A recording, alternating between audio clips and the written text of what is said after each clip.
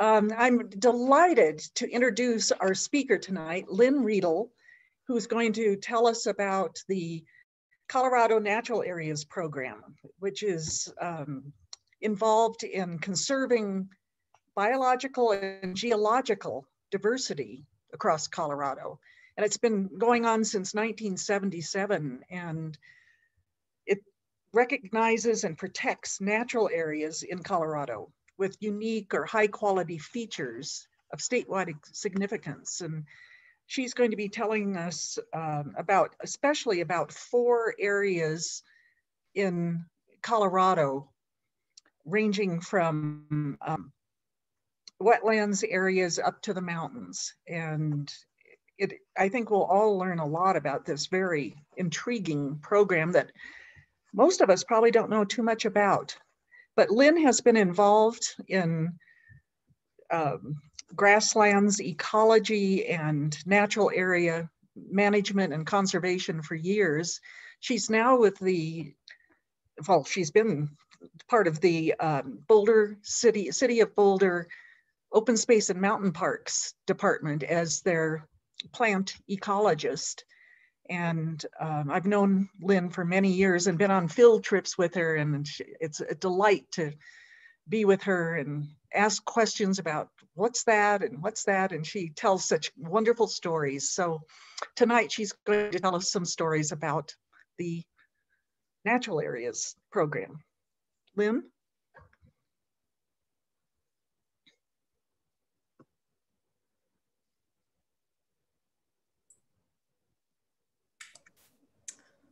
Lynn, you can fire up your slides and unmute. I think you are unmuted now. I'm unmuted now, and I'm trying to get back to my shared screen. Do you see my screen? Not yet, we don't. We see you. Okay.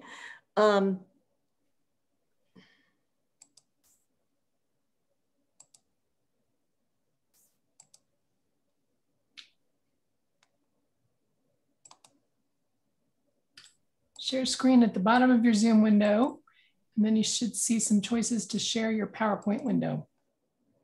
Yes, just like we did.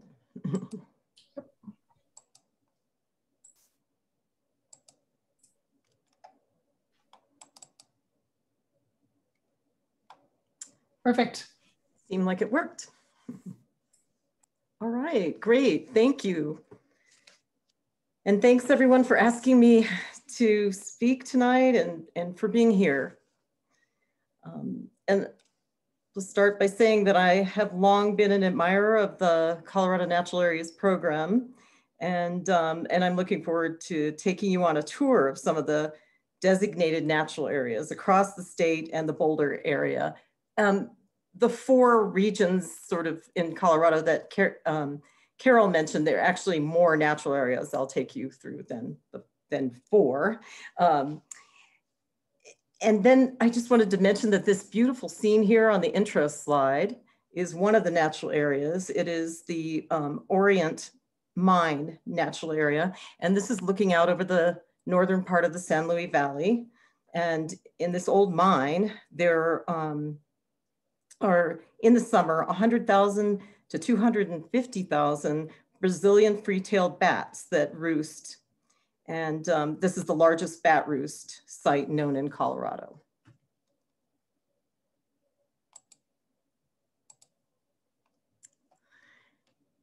The Natural Areas Program mission is to identify, evaluate, and support the protection of specific examples of natural features and phenomena as enduring resources for present and future generations through a statewide system of designated natural areas. And the vision also for designated natural areas is to provide educational and research opportunity as well.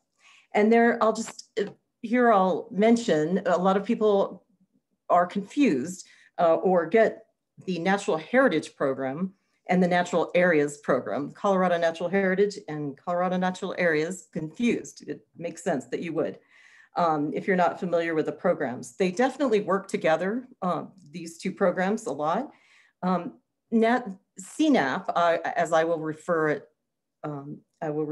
to that, by that, the Colorado Natural Areas Program is a state program, and it is housed with, or it is a program within the Colorado Parks and Wildlife Department.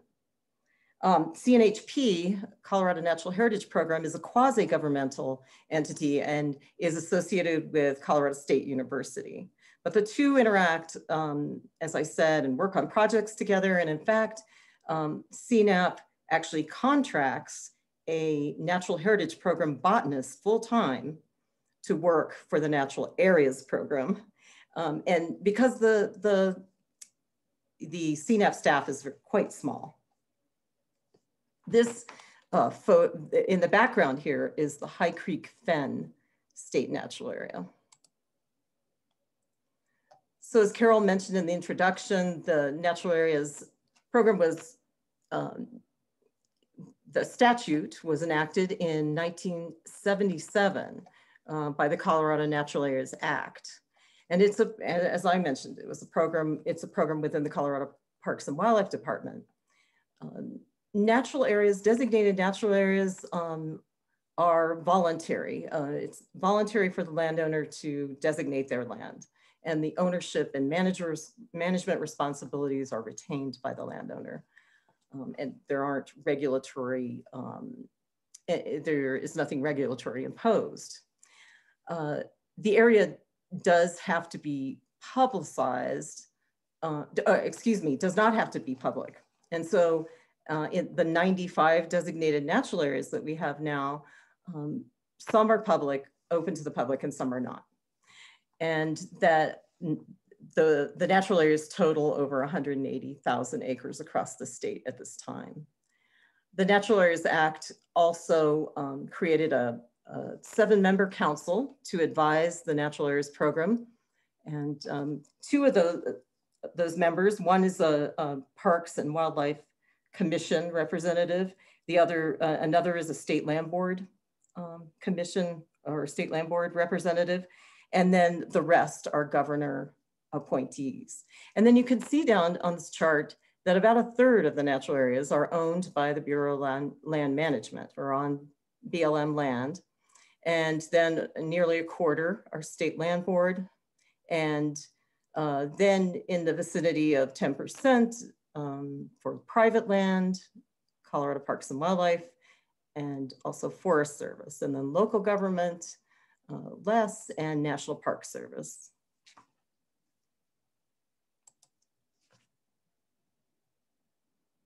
Also, I meant to mention that Raquel Wurtzbaugh is the program coordinator currently, and Savannah Smith is the Colorado Natural Heritage Program botanist, who is contracted and working with CNAP at this point. So you get a look at the spread of those 95 natural areas, and you can see that the mountains are well represented. The western slope and sort of the Colorado Plateau portions of Colorado are, that area is well represented, but there's a large gap here in the eastern plains. And focus for CNAP in the future is going to be to designate more state natural areas in the eastern part of the state. So there are more than 250 rare, threatened, or endangered plants, plant communities, and wildlife that are monitored and cooperatively protected on natural areas. And CNAP is the only program within the state government that focuses on rare plants. And these pictures I have to share with you, you probably know that this is, but I will say that this is a swift fox and pup, and this is at Two Buttes Natural Area in southeastern Colorado. Then volcanic ash pinnacles at Wheeler Geologic Natural Area in the middle on the top, and a twin pod in northeastern or northwestern Colorado, Physaria congesta, and it's obligate to shale barrens there. And then a remarkably large ammonite. It's a fossilized giant ammonite at the Kremling Cretaceous Ammonite Locality Natural Area. And a beautiful meadow, alpine wet meadows at Treasure Vault Mountain Natural Area. We've, as we put this, the staff at CNAP helped put this presentation together, and we wanted to focus on birds appropriately for Audubon Society. And I just wanted to mention the State Wildlife Action Plan that many of you, all of you are familiar with probably. And the State Wildlife Action Plan creates a list of Tier 1 or highest conservation priority species, and also Tier 2 of next highest priority. And in it, in the current SWAP, and I'll refer to it as the SWAP, there are 13 Tier 1 birds and 48 Tier 2 birds. And here are some examples of those. And pictured here is a white-tailed, southern white-tailed ptarmigan and a little burrowing owl in the background.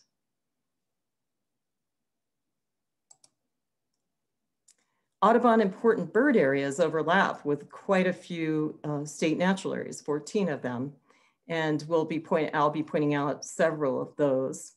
And of course, the designation priorities for the important bird areas are often overlap with the designation priorities for the state natural area. The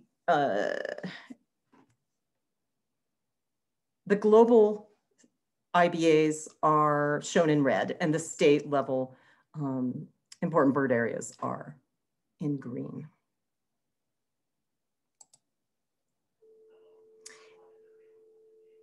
So we'll now look at a sampler of natural areas across the state, many of which provide good bird habitat. And this picture is of showing Geneva Basin iron fen natural area. And it is one of only a few iron fens known to exist in the world. Iron fens are a specialized wetland type with an acidic pH, but high nutrient content, a result of groundwater flowing over pyrite-rich rock.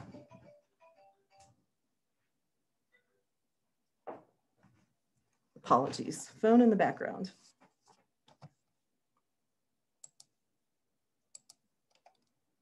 Aiken Canyon is named after Charles Aiken, one of the first ornithologists to survey Colorado in the early 1870s, and remains an intact example of a foothills ecosystem. It's near Canyon, not far from Canyon City, along the southern Front Range. The site is an Audubon designated important bird area, as well as a Colorado watchable wildlife site.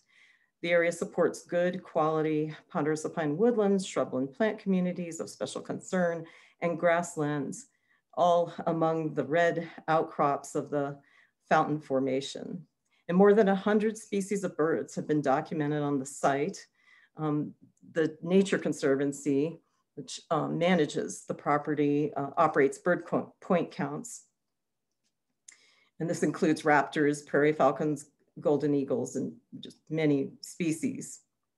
In addition to the high avian diversity, the site also contains a concentration of other wildlife, including the Colorado checkered whiptail, species of special concern, and it's pictured here.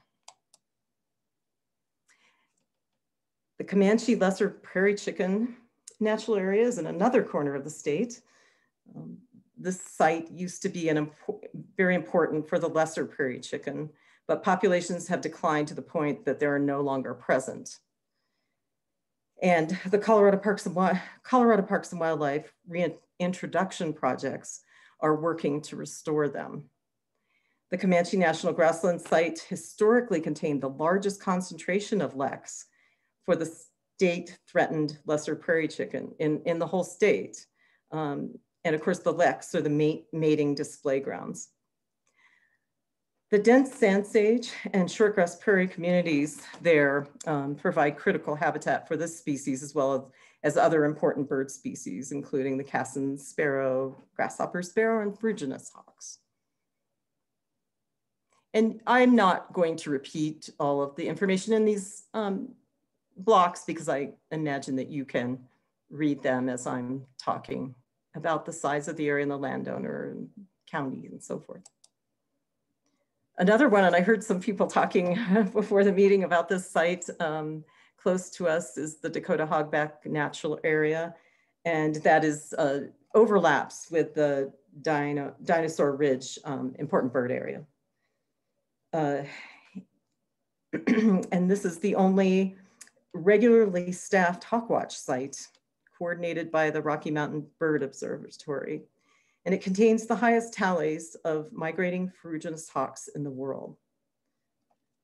Also pictured here is a rare plant, Physaria vitulifera. It's Rydberg's twin pod, which is similar to our Bell's twin pod, a close relative.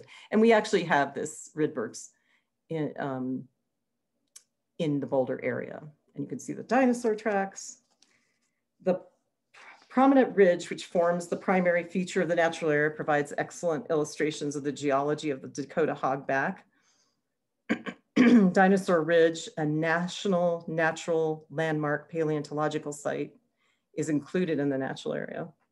Here, dinosaur tracks, plants, and trace fossils are well exposed in this hogback of Morrison shales, capped by Dakota sandstone.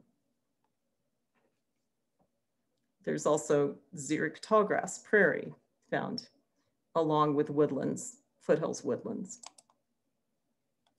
And then zooming out to the eastern prairie, this Fox Ranch is a registered natural area.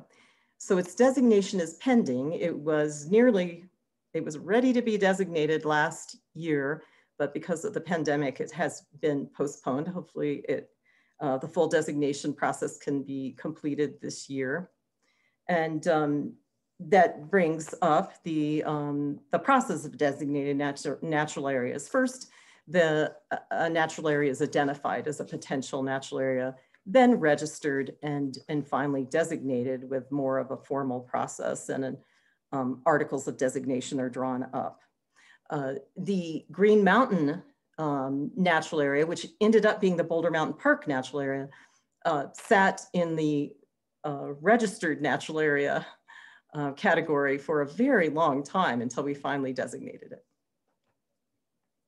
But the Fox Ranch is home to excellent examples of loess soils, mixed grass, and sand sage plant communities, as well as a suite of native fish, grassland birds, and other grassland-specific riparian and aquatic species. The property provides crucial sand sage recharge zones for the groundwater-dependent Arikari River, as well as habitat for numerous threatened species. And here, the greater prairie chicken is pictured, which is a regular at the Fox Ranch. Tamarack Ranch is another eastern prairie site, natural area. And it includes quality plains, cottonwood riparian woodlands, as well as intact sandhills prairie in the uplands. Here, the cottonwood riparian woodlands line a portion of the broad meandering South Platte River and provide important habitat for migrating waterfowl, as well as several riparian species, including the common garter snake, which is rare in Colorado. The Sandhills community provides habitat for the greater prairie chicken also. And this is part of a larger site managed as the Tamarack Ranch State Wildlife Area, which you can visit. And then Treasure Vault Mountain is not an area that is open to the public. It's a state land board property. It is located in the Mosquito Range. It supports several rare and uncommon species of plants and wildlife, adapted to the extreme conditions found in Colorado's alpine areas. The natural area contains the federally threatened mosquito range mustard, Eutrema penlandii, as well as a number of other state rare plant species. And it's home to alpine wildlife species such as the brown-capped rosy finch, white-tailed ptarmigan, and the American pika. Just beautiful. Then down in another part of this, on the western slope, is the Una Reap Seep natural area. This area notes here about the visitation say that there really aren't trails and travel is difficult and not really recommended due to lots of poison ivy and also the wetlands that are the reason, much of the reason for the designation of this area, although it's an important bird area as well. The Uinta Sweep Natural Area, SEEP Natural Area, contains a large wetland complex fed by hillside seeps. There is an exceptional diversity of wetland types, including marshes, wet meadows, seeps, willow thickets, and lush riparian woodlands. The seeps support an extensive population of the giant hellebore orchid, Epipactis gigantea, and a rich concentration of wildlife species, as one can imagine. And previous surveys have recognized the unparalleled density of birds, leading to its recognition as an Audubon important bird area. And then Zapata Falls is just a lovely magical place. It's at the edge of the San Luis Valley near the Great Sand Dunes National Park. And the valley above the falls was the site of an enormous glacier during the last ice age. Lateral moraines show that the glacier terminated just above the falls. And as the glacier receded, meltwater loaded with sand and rock cut the notch of the falls into Precambrian crystalline rocks and resulted in the formation of a dramatically carved gorge. It is one of the few known Colorado breeding sites for the rare black swift. And that's a bird that nests exclusively in the dark recesses and spray of large waterfalls, and also spends most of their waking hours in continuous flight.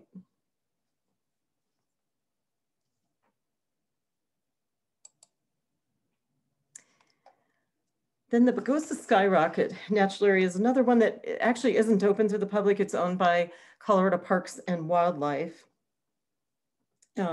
It's found within within the Pagosa Skyrocket Natural Area is found, is one of two known Pagosa skyrocket populations in the whole world, and both of which are found within 10 miles of the town of Pagosa Springs. So that's very, very tight endemic sort of distribution for a plant. And its Latin name is Ipomopsis polyantha, sorry. And the property, as it says here on the banner, harbors at least 50% of all the known individuals of the species in the world. And it's an endangered species protected by the Endangered Species Act. And this is an opportunity to show, you can see that this is an intensive monitoring project, and this is one that CNAP has embarked on in partnership and coordination with the Colorado Natural Heritage Program, and since 2017, and the Fish and Wildlife Service in cooperation, since it's an endangered species.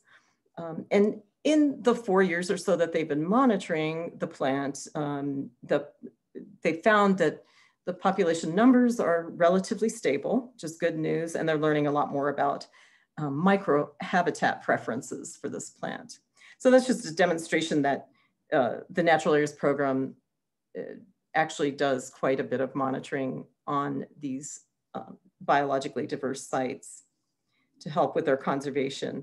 And in fact, the staff has a rotation of visiting all 95 natural areas on a 3-year rotation, and then many to monitor conditions, and sometimes to monitor very specifically like this.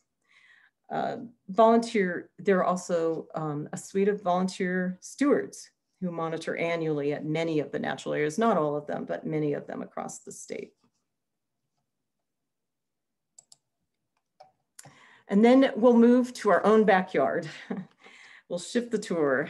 And Boulder, you may or may not know, has 4 designated state natural areas: the Boulder Mountain Park, Colorado Tallgrass Prairie, and South Boulder Creek, and White Rocks. And there's been a long time partnership between the Colorado Natural Areas Program and the City of Boulder Open Space and mountain parks, focused on the conservation of these biologically rich sites. But I can't resist here to just back up a little bit and set the stage, looking at some of the factors that make our county so biologically rich. And this is just excerpts from this, my favorite biogeographical write-up by Dr. William Weber, longtime curator of the CU Herbarium, and who just passed away about a year ago at the age of 101. And so many contributions he made, and this is from a vascular plant checklist that he did for Boulder County. And I'll just read some excerpts because I think this is important for us to keep in mind. And it may be something you know well, but I just want to revisit this with everyone. He says, the topographical situation of Boulder County is unique as the point on the North American continent where the continental divide reaches its easternmost approach and its steepest gradient and shortest distance between the high peaks and the plains. And the Flatirons form a wall on which, under certain climatic influences, cloud veils form and create local wet conditions, mesic conditions. And I'll talk about that a little bit more later. And then the continental divide on the western boundary of the county. Within a few miles, as the crow flies, one can encounter all of the floristic regions of the eastern slope of the Front Range, from the plains to the alpine tundra. And that's all in our county. He goes on to say, to say that there are about 1,500 vascular plants in the 750 square miles of Boulder County, about half of the plant species in the state. So, yeah, I need to change this. So here is a little graphic description, depiction of that veering east near Boulder and Denver of the Continental Divide. The combination of higher precipitation levels, the diversity of habitats formed by dramatic topography, the blending of Great Plains and Rocky Mountain flora and fauna, and the conservation of natural ecosystems has resulted in the remarkable biological diversity that we see today in Boulder County. And then I have a few fun composite slides just to, I can't see my slide very well. Oops, sorry. Well, this is the fourth, the Front Range is the fourth most diverse area for butterflies on the North American continent, or in North America. And Boulder County has more mammal species than a couple of our neighboring states. And then you all know more about this than I do and are familiar with, there's a breeding bird survey site down at the base of El Dorado Mountain at the Forest Prairie ecotone that ended up being the richest site in the state with 101 species. And I believe that was the breeding bird survey prior to the most recent one. So now we'll dive into our natural areas. And Boulder Mountain Park extends from, it's a sizable park, or natural area. It extends from Boulder Canyon to near El Dorado Canyon. It includes the Flatirons, which, you know, the 300 million year old fountain formation and one of the best known and most spectacular geologic features in Colorado. It includes eastern woodland plant communities that I'll talk more about, just relics from the end of the last ice age. And, you know, Green Mountain, South Boulder Creek, Bear Peak, the backside of the mountains, all of that is held within this natural area. Some lovely photos of the diversity in our Boulder Mountain Park. We have wood lilies and calypso orchids and Then these moist spring-fed canyons. This is a very rare orchid in, in Colorado. It is found in northern boreal forests. Here it's about 2 inches tall and very, very hard to find. And in fact, we haven't found it for a number of years. It grows a little taller in Minnesota. Then paper birch is part of that eastern woodland relict community that I will talk a little more about. And then things like this lovely little fern that is a cliff dwelling fern that is found in the Mesa de Maya region, southeastern Colorado, and here on Flagstaff Mountain, and nowhere in between that we are aware of.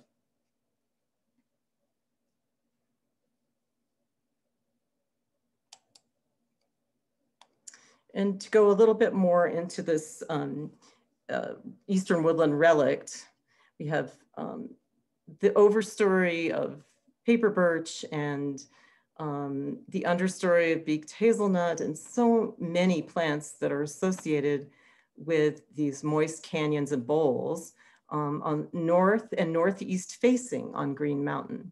And these areas are fed by springs, and they're microhabitats that provide the right conditions for plants that were much more widespread 10,000 years ago.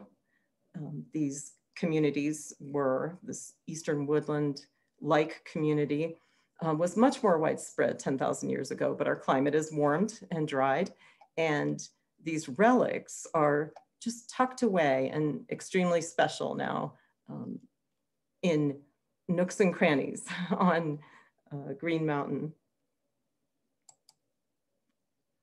And then we have our large mammals and small mammals and raptors, and cliff nesting raptors. And here in the middle is the Townsend's big-eared bat, which is extremely rare in the state. And it can be found drinking in the pools at the bottom of canyons. OSMP provides 2 of only a few known roost sites for the Townsend's big-eared bat in all of the Front Range. And those are in Mallory and Harmon caves. They're rare maternal colonies, and the caves have been protected now to keep people out of them.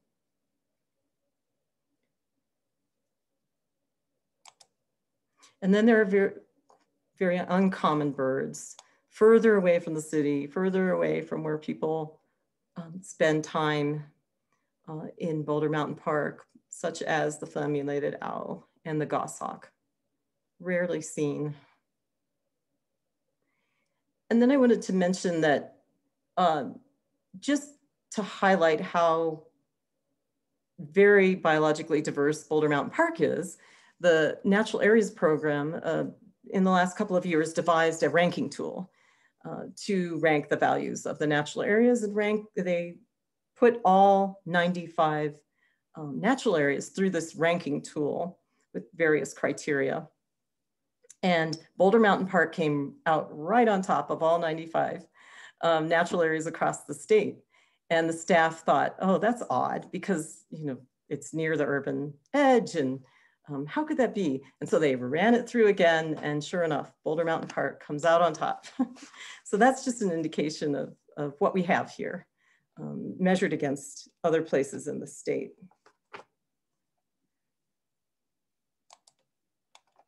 And then here is an example of our foothills, drainages, narrowleaf cottonwood transitioning into the plains.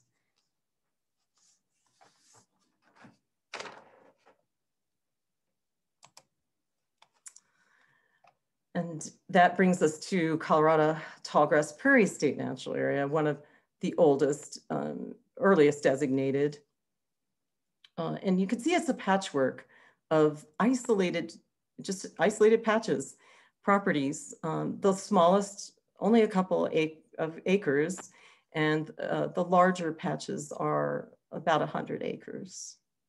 And it was designated to preserve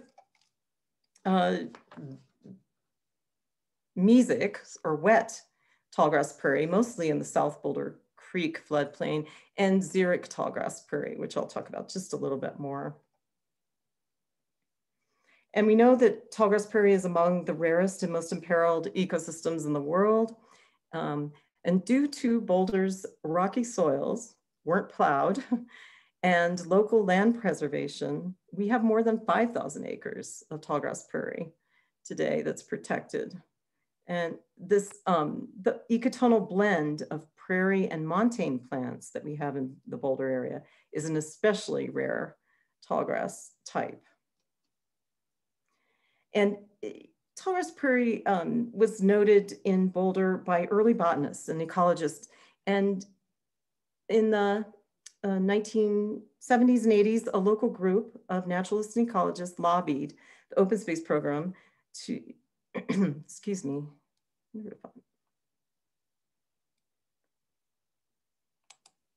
I wanted to be on that slide, sorry. Lobbied the open space program to purchase tallgrass prairie, good quality examples in the south, so sort of southeast of Boulder. And CNAP and so Colorado Natural Areas Program and a tallgrass committee that was formed helped open space to develop a management plan, monitor vegetation, and even to conduct prescribed burns at the time. The open space program was quite small then. And now we have a valuable 30-year vegetation monitoring data set that came out of all of that assistance. And because more tallgrass prairie has been purchased by the city of Boulder over the last 30 years, and tallgrass communities have recovered under improved management, CNAP and OSMP are working on expanding the natural area boundaries to include more than 1,000 additional acres. So it will no longer look like that little patchwork of properties in the future. And you know, the mesic prairies provide habitat for bobolink and other birds that need that sort of dense, taller vegetation. And this is a skipper. It's either an Argos or a crossline, and some of you will know. And I am sorry that I didn't make note of which one it was, but those, the Argos and the crossline are rare skippers. They're rare butterflies that are rare all the way across the Great Plains, and they're found associated with big and little bluestem, which is, you know, those are some of the main species or key characteristic species of tallgrass prairie. So here along the Front Range, we have these rare skippers because of our tallgrass prairies. And the xeric tallgrass prairie with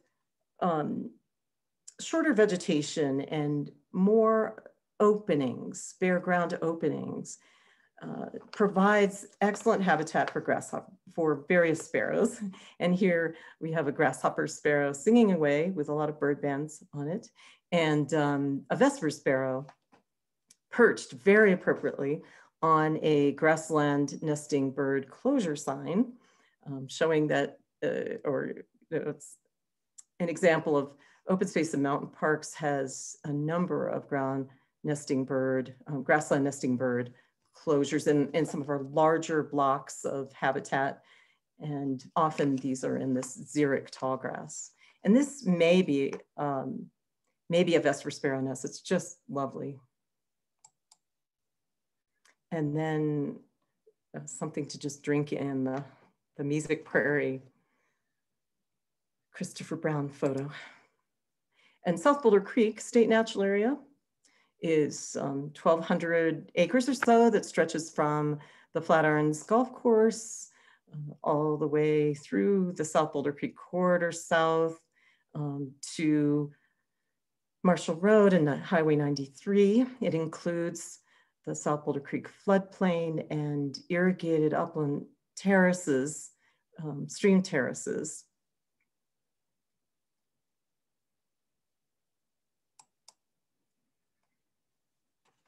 It is also a very rich area, and it contains the largest, well, one of the largest populations of the Ute lady's tresses orchid, which is a threatened species, and has formerly critical habitat, U.S. Fish and Wildlife Service critical habitat for the Preble's meadow jumping mouse and a good population of the Preble's meadow jumping mouse.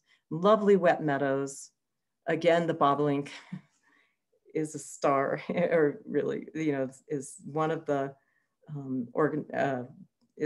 birds that enjoys this habitat. And very good quality riparian corridor, riparian plant communities. And they're also native fish and other, you know, sort of wetland and tallgrass nesting bird habitat. And then the northern leopard frog as well. And that's, the northern leopard frog has been, is a priority, state priority species. It has been declining across the West and certainly in Colorado, but the South Boulder Creek corridor contains excellent habitat and good some good populations of the northern leopard frog.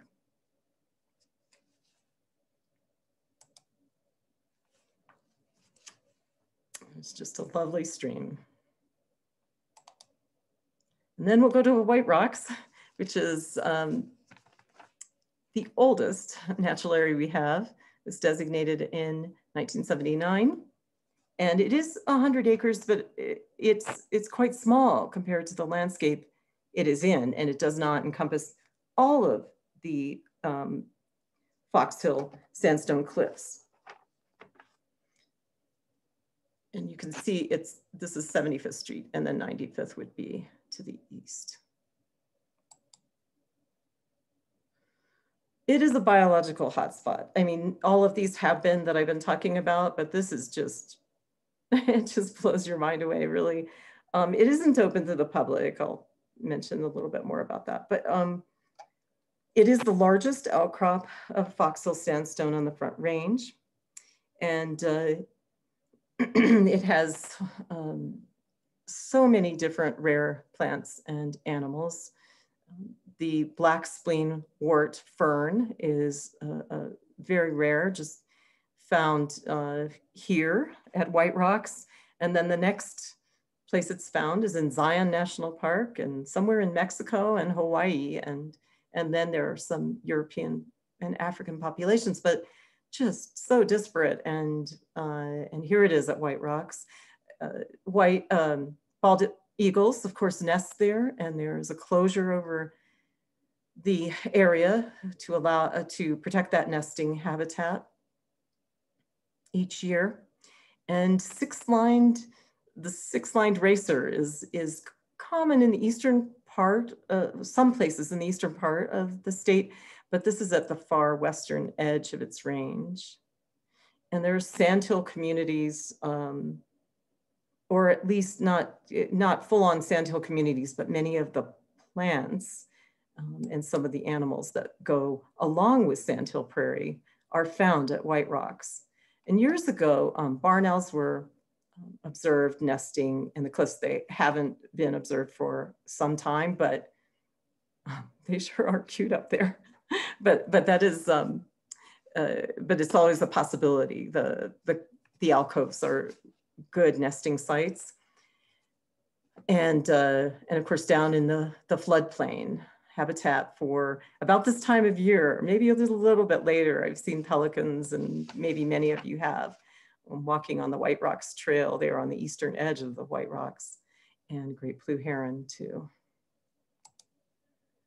And then back to the top of the cliffs, when it rains or snows, you can have these pools form at the top of the cliffs, and fairy shrimp hatch and spend their whole sort of lifetime and lay eggs before it dries up. And this whole thing is so exciting when you can see that happen.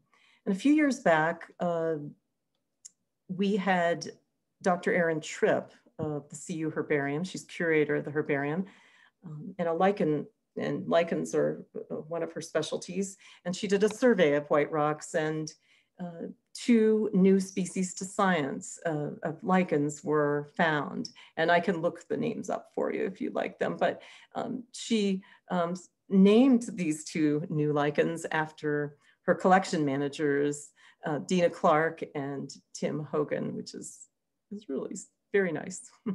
And you can see the spectacular views. Northern leopard frog is another species that this is important habitat for. And then I wanted to say that Ricky Weiser, I wanted to make sure I pointed out that she owned this natural area, and she was a big supporter of the Colorado Natural Areas Program as it got started in the early part of its, in the late 70s. And this was one of the first natural areas designated. And many of you know who Ricky Weiser was, but she passed away about 20 years ago now. And so some of you might not, but she was a Boulder County matriarch and a powerful conservationist. It's hard to put her into words. But City of Boulder purchased the Weiser property in 2011 after Ricky's passing. And archaeological studies have shown that people have used this area for more than 10,000 years, probably. There are artifacts at the CU Natural History Museum. Many of them, they have come from White Rocks. And I just take that, this is a moment to say that, to acknowledge, I'll just make this statement, to acknowledge that we live in the territory of the Arapaho and Cheyenne nations. And according to the 1851 Treaty of Fort Laramie, that Colorado's Front Range is home to the Ute and many other Native peoples.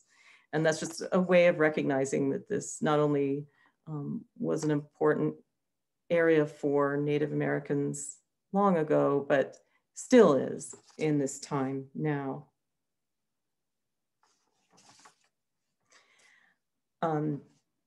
The Natural Areas Program and OSMP are working on expanding the natural areas boundary to encompass lands, all of the lands between 75th Street and 95th Street that have been purchased over the last 10 years and are part of the Open Space and Mountain Parks program. And this will include several hundred additional acres and the entire expanse of the cliffs, more of the floodplain and riparian and aquatic habitat, and then a sizable restoration opportunity in the gravel mined area on the Erdel property.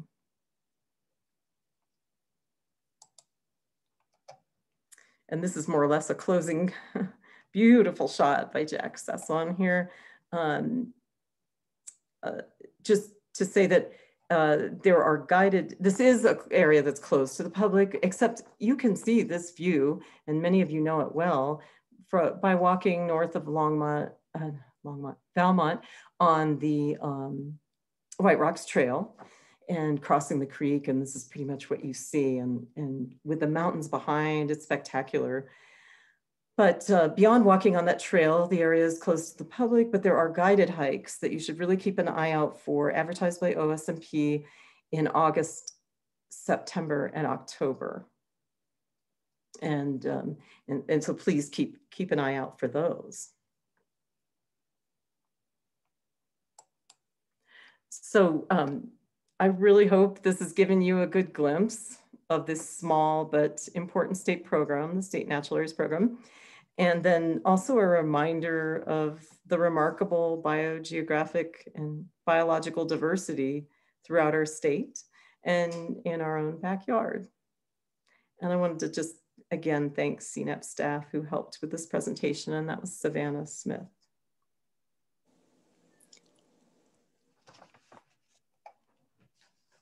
And I think that's it. Thank you, Lynn. Do you have time for some questions? If you think I do, because I did, it was a bit of a long. We have a couple in the chat.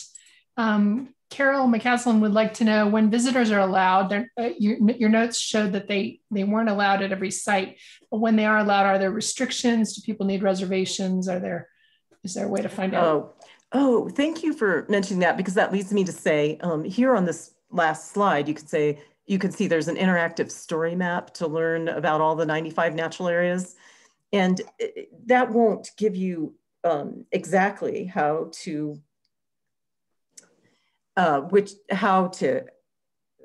get access to them. But you can definitely, at this point, you could Google each site and find out more about access. But the Natural Areas Program is also developing, and it's still in development, they have, sorry, there's a name for what they're, it will be a visitable sites page, web page on the Natural Areas Program site. And I think that Sandra has put in the chat the website for the Natural Areas Program and also for the State Wildlife Action Plan, just in case you wanted to be able to refer to that. But please stay tuned for that visitable sites webpage as it comes online before long. Great, thank you. Jean-Pierre has a question about restoration. Jean-Pierre, do you want to unmute and ask your question? Yeah, sure. I was wondering if there is any of these natural areas that are in most need of being restored so that whatever species that are thriving there continue to thrive or can be brought back if they left actually those areas. And are you talking about locally or across the state? I'm talking about across the state. Yeah. Most of these areas are in very good condition. And that's, one of the reasons that they're designated as natural areas. But it's certainly worth asking the Natural Areas Program staff if there are opportunities to help with some smaller or larger restoration projects. I'm not aware of any at this point. Thank you.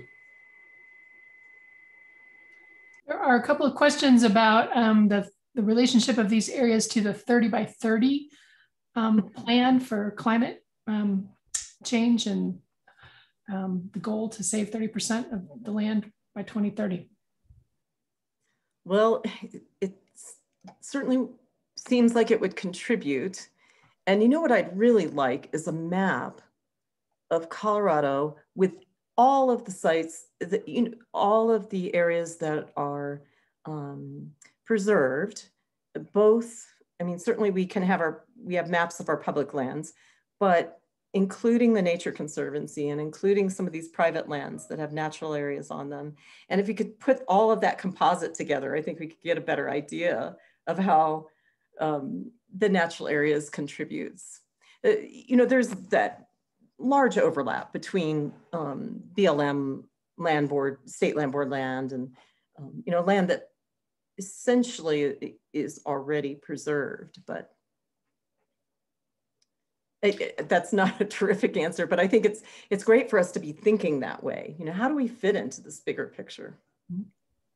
And the other question related to that is, what is the total area of these 95? Some of the ones you showed were large and some were small. What do they add up? It's about 180,000 acres. And, when the Fox Ranch comes on board, it'll be out in the Eastern Prairie. That was a pretty sizable one. I don't remember the acreage, but I think it's 7,000 or some acres. So, it's going to inch up.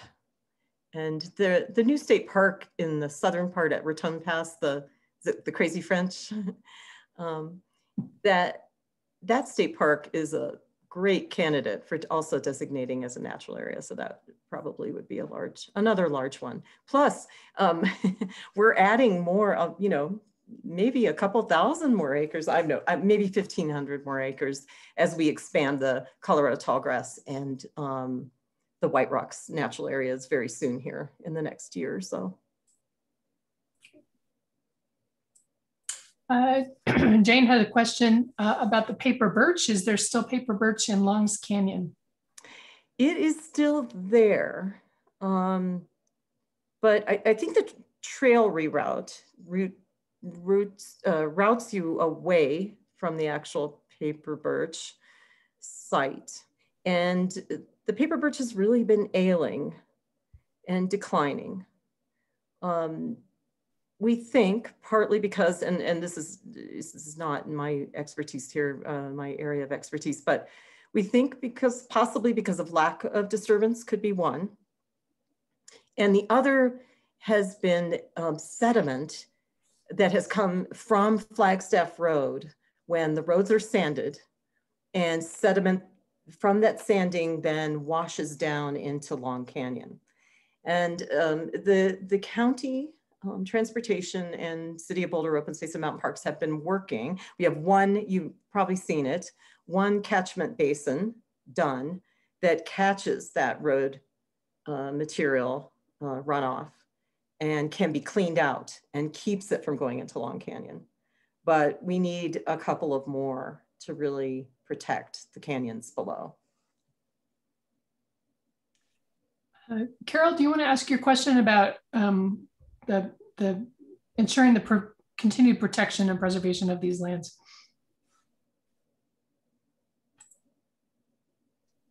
Yeah, if I can unmute here. Yeah, I'm just wondering, you know, these are such treasures, and I feel like, you know, there's been so much pressure put on all these lands from the development standpoint, and so many of our political leaders not really understanding the importance of these lands. Is there something we can do to put pressure on our leaders to say, look, we care about this? And I'm thinking specifically of CU South. Guess what? When I saw that picture, and it's like, oh my gosh, this is so imperiled. And, you know, is there something we can do as citizens? You know, I think that for the Natural Areas Program, it's had years, periods of time when it nearly folded. It was nearly not funded by the state government. It started out directly under the Department of Natural Resources, under the director, and was sort of subject to more of the whims of more directly of the state government. It's very well supported now within Colorado Parks and Wildlife. It's probably in the best state that it has been, aside from it having too few staff, best state that it's been for its lifetime, for the 40+ years. But I think keeping a close eye on that, because you can have state government change and changes that might defund the program. So I think it's really important to keep a close eye on whether it's being funded properly. And also you can, you know, become a volunteer steward. I was told by the natural area staff that it really is so, you know, managing volunteers with such a small staff is really challenging, as we all know. But if there were some expert birders who would like to contact the staff and do some spot surveys here and there, that could really help the Natural Areas Program, actually, because the staff tends to be more on the botany side of things. They tend to be more versed in botany, and then birds. So that's another thought. Okay, that's interesting. Thanks. Mm-hmm. Other questions? Can I ask a question? Please. It's Linda. Yes. Well, what Lynn just now said has caught my attention, because as most of you know, I'm very fond of doing bird surveys. If we were to express an interest, to what entity or person would we send that to volunteer? Well, the Natural Areas Program website was posted there in the chat, I believe. Or you could Google Colorado yes. Natural Areas Program. Okay. And then there's a way to contact by email. And again, Raquel Wurtzbaugh is the program coordinator. And I think she would be very receptive. Okay, thanks. Mm-hmm. But there'd be some fun places to go birding. Yeah, I mean, it's some remarkable places. It was so hard to limit this presentation to just those natural areas. I wanted to take you on a tour of more and more. There's so many interesting.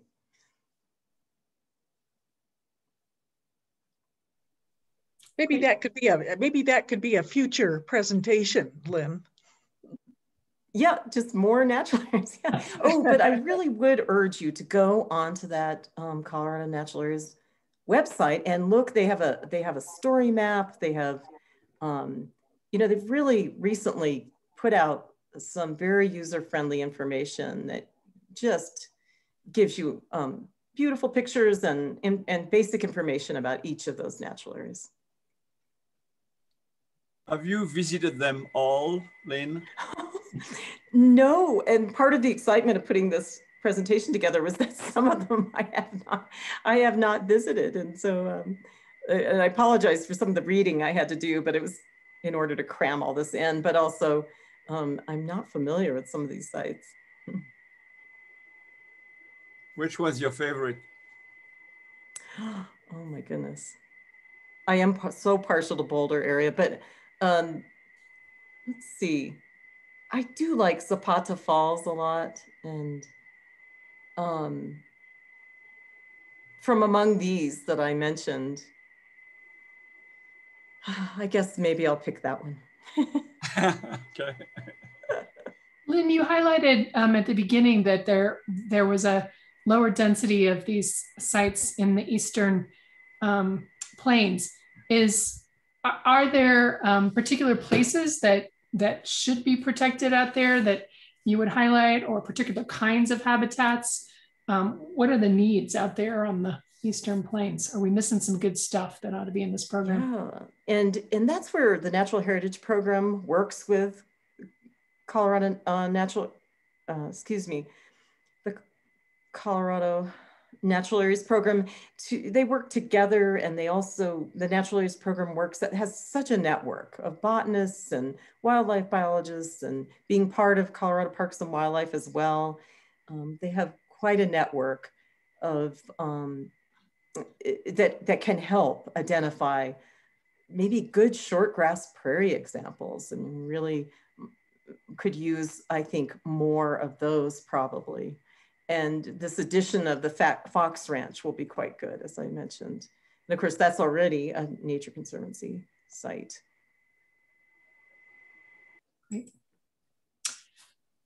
Anyone else? I think we should definitely give Lynn a round of applause. And the way we can do that on Zoom is you go to the bottom of your screen, you have a little button called Reactions, and you can choose to give her a thumbs up or a clap or a bouquet of flowers. So, so thanks very much, Lynn. This is terrific. Oh, thank you so much. Thank you, Lynn. Thanks, Lynn. Oh, it was just a pleasure. Thanks so much, Lynn. That was just, I learned so much.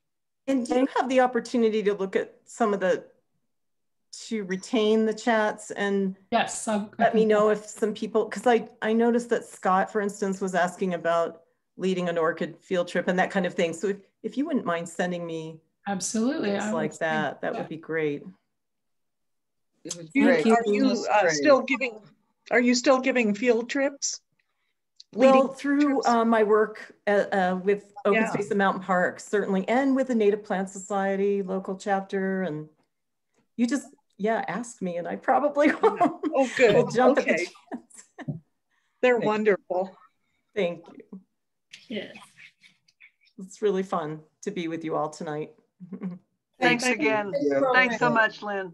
Yeah. Good night. Fantastic. Good night. Yeah. Thanks, Sandra. You bet. Yeah. Thanks a bunch, Sandra. And Sandra. Thanks so much, Hi, Carol. Sandra.